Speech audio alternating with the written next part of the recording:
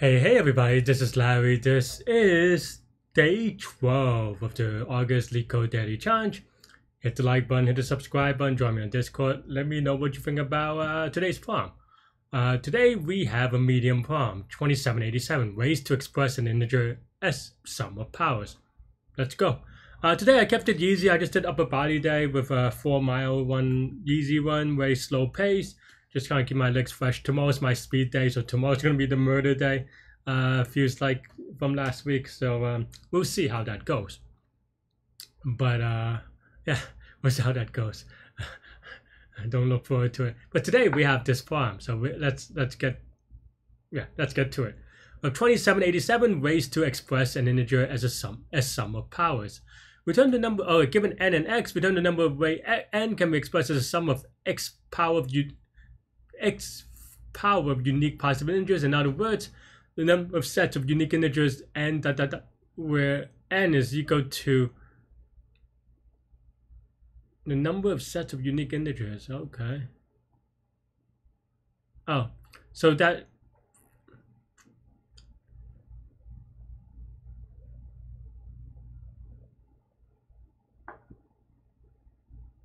Huh.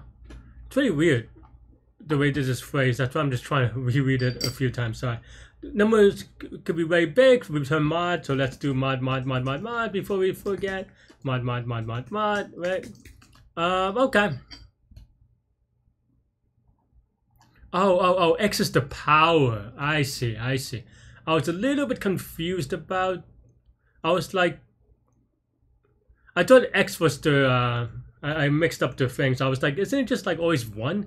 Except for the number 1, because then it's just like base or something like that. Like this, I was like, sorry, I dropped my pencil that I was pulling around my finger. But in any case, yeah, I thought it was like 2 to the power of whatever, and I was like, oh, there's only 1. I don't get it. But no, it's 3 to it's numbers. Okay, okay. I mean, x is equal to 5 is interesting for sure. How would I think about this? I mean, n is 300 is also interesting, because then that just means that we can possibly do dynamic programming, right? Because, yeah, I mean, let's just use x is equal to 2 as an example, because I feel like that's an easy example to kind of visualize. X is equal to 1 is trivial, so I don't want to do it that way. But x is equal to 2 means that it is some number. I don't like that the n to the x is way much weirder than x to the n. I get a little bit confused. But I just say, I'm trying to look at other variables on my keyboard, which are like, I mean, they use both x and n, so it's kind of confusing. Where do I use? I know you use p for power, but it's just like, okay, a, right? Let's just say a to the p, right? And let's just say p is equal to 2. That means that for the sum of whatever equals to 300, that means that we just want the square root of 300, or it goes up to, which I don't know what it is. What is it, like 16, 17-ish?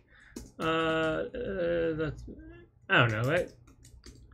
Yeah, a little bit 17-ish, say. But let's even say 20, right? 20, I know, because 20 squared is 400. But what I mean is that by 20, that means that if you do some sort of dynamic programming, you don't have to only loop through numbers up to 20, right? And that should be pretty straightforward. You have 300 numbers. Even if you do 20 loops each, that's 6,000 total loops, if you will, or total inside the loop, if you will. And that's just, that should be fine. And this gets easier because if p is equal to 5, this is even smaller, right? I don't even know what it is. What is it, like 3 to the 5 maybe is already too big, maybe? I don't know. Where's my calculator? Okay, 3 to the 5 is too small. Or just 2 to the... 3 to the 5th is 243, so that means that p is equal to 5. It's very small. My point is that, so this gives me opportunity to do it with memorization or dynamic programming, or top-down dynamic programming for easy. What is the opposite case, right? Opposite, like in terms of complexity, is that p is equal to 1. Well, it's 300. You could say maybe it's 300 squared, and that's probably fine, and I think that's... Yeah, wait, can you do it? Does that have to? Oh, they're unique positive integers, right? In fact, so yeah, so that should be actually pretty straightforward to write, right? Yeah. In fact, I wanted to write it. I like writing things top down, but I don't even think it's um like they're all you have to like the optimizations are a little trickier to understand or to go through top down. So I'm gonna do it bottoms up is what I was gonna say. Right. And with P as you go to 1 is just a very standard what is it? Not quite knapsack, but a knapsack E problem, right? So yeah, so I wouldn't really think about it that much, right? For example, and then this is a very standard raise problem, right? Meaning raise to go from I like big N, right? Oops, how did that go away? Where oops, raise sub I is you go to the number of ways to get to I, right? And then raise sub 0 is you go to 1.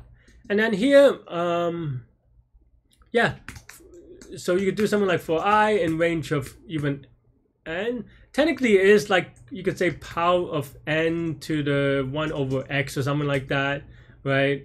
Maybe plus 1 just to kind of, I don't know, even plus 2 just to kind of make it whatever, just for funs. And then you, the way to kind of do this so that each number appears once, you just want to roll it backwards. You don't need to do it this way. If you do it forward, you just have to be careful. And in theory, that is the same way as memorization, which is the top-down way. And you have to, but what happens is that you have to add an extra dimension, right? Well, it's not, I wouldn't say it's add an extra dimension. It's just that you have to factor it in because it is probably the more canonical way of writing it. But I am a little bit lazy today, so yeah. So then now that means that current maybe C is equal to power of what is it? I to the X, right? I still get a little confused. And we positive integers, so let's start at 1. So then now we just have to do for J in range from N all the way down to 0, say. Then raise sub J is just you go to raise sub J minus C, right? Or add to it rather. Of course, that assumes that this is greater than 0. And yeah, and then at the end, we just return raise sub N. And don't forget the mod. You also shouldn't forget about the mod after you add. And that should be good. Hopefully. Okay, fine. We just have to int it, right? Yeah, looks okay. Let's try, I think this is the worst timing complexity, but we'll also try just like a funky, you know, power to the 5th number just to be fun. And it looks okay. I mean, this is maybe probably post mod, so we'll give it a quick submit. And there we go. Yeah. Honestly, the reading part, at least for me, I'm bad at reading. It's a little bit annoying, but otherwise pretty straightforward after that. Well, maybe not straightforward. Sorry, straightforward is not quite the right way to say it. It is just that it's standard, right? It is textbook. They're probably, if you just kind of digest the N to the X thing, they're probably like 5 or maybe even more really problems on Leetcode that are exactly the same with just counting the number of ways. So this is, I think they used to call this count the ways or something. Maybe Google for that or just DP and stuff like that.